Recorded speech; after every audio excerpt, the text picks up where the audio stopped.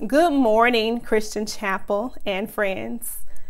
There are so many wonderful things about God's grace. God's grace is so sufficient. God's grace is everlasting, and God's grace is free. There is nothing that we can do to earn God's grace. God gives his grace to us because he loves us and he cares about us. God's grace gives us so many things that we don't deserve. God's grace saves us. And I just want to share a testimony with you. I happened to turn off my car and I turned on the car and it would not start. Holy Spirit told me to contact Uber. So I contacted Uber. So Uber showed up maybe in 3 minutes, God's grace.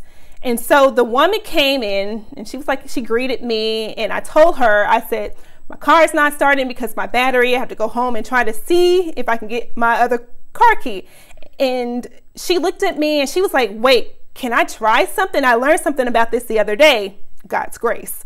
So we went to my car and she played around with the key a little bit and it still wouldn't start. But then she noticed that the reason why my car was not starting was not because of my key, but because of my car battery, God's grace.